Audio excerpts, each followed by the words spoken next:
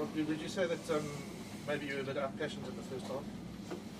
The team starts like Yeah, we got off to a slow start. Don't know if it was out-passion, but we just made too many mistakes. So, soft tries, which got them that lead. I mean, obviously, I felt that we were dominant, after the slow start and going into the change room, and then obviously the second half, again, we were all over them. But again, another soft try, which, just kept them, ahead of us all the time. So, yeah, just too many mistakes. Fleck, you guys seem to be threatening to seize the momentum in the second half. Yeah. Got the try, and then suddenly that Nkosi soft one seemed to kind of, it was almost a break. No, look, like I said, I felt that we were working nicely back into the game, and just soft moments just hurt us. I mean, that's it's not a fancy move that they scored. With Nkosi, that's a straight one-on-one tackle that was missed. To be honest, there was nothing fancy about what they did. I'm just really disappointed in our performance. We had our chances, but we just kept on making mistakes. Robbie, do you feel like your team had one eye on the international break? No, definitely not. Flecky, the Sharks still had quite a lot to play for in terms of log points. You guys probably didn't have log points really. I mean, you won your conference. But what was important to you guys in this game? I mean, No, Mark, it was important that we won this game. We've just come off a tough tour, and then a good win against the Blues.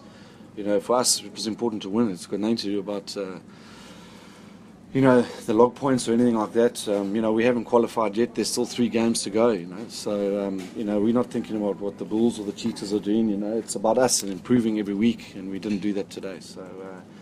Like I said, there were patches that were good, but we let ourselves down with our execution. Our decision-making was poor at times.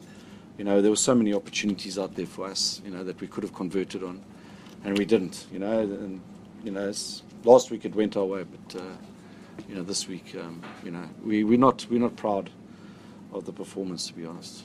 At the same time, though, the Sharks' defence was Yeah, again, I felt that, we had them under the pump. At times, they were scrambling, and they did.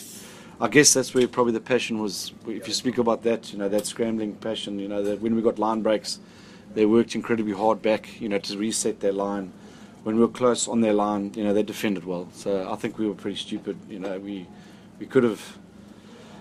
Again, we took wrong options when we were threatening on their line, So it's again, it's something that we'll work on, and but they defended well. I mean, but I also felt that we really had spread them and had them in 6s and 7s. But again, just poor decision making, poor option taking, and execution obviously let us down. So it's Siya, do you think your game against the Lions in Cape Town was a turning point? So now after that game, you guys are performing very, very well after that game, that loss at home. No, I think we were good last week. It's just this week we weren't as good as we wanted to be. So this has nothing to do with what happened against the Lions. It's just on the day they just played better than us, and they made better decisions than us. We made all the bad decisions. We didn't keep the ball. We lost the ball when we were supposed to score. So and I think they wanted a bit more in the first half than us. So I think we should have held the ball a bit more and actually taken the opportunities that were there in front of us.